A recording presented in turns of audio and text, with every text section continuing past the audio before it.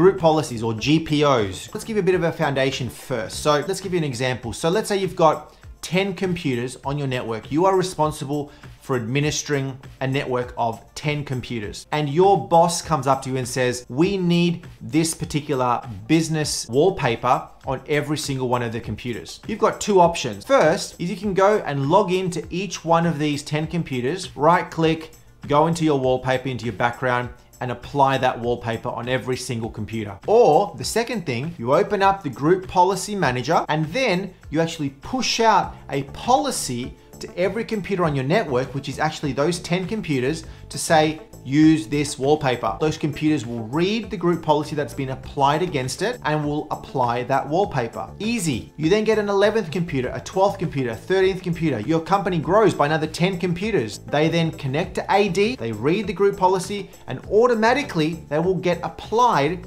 that group policy of the wallpaper, and they will all get the wallpaper. You want a policy in place that a user by default, the password now needs to be 8 characters, needs to have an uppercase, a lowercase, has to have a number in it. You can push out that policy against all of your computers, against all of your users, so that all of your users are forced to use this particular password complexity. First and foremost, you need to have a Windows server. You have to have a domain controller. Within that domain controller, when you're installing the Active Directory services, the Active Directory roles, you actually will get the group policy roles by default installed onto that server. So you log in to your domain controller and you can open up the group policy manager. It lets you push out preferences, functions, software, push out script, security permissions across your network. Group policies make the life essentially of an IT administrator very, very easy, because you don't have to go and apply specific rules, specific permissions on every single computer. You can manage it all from a centralized location so that you know that all the computers and all the users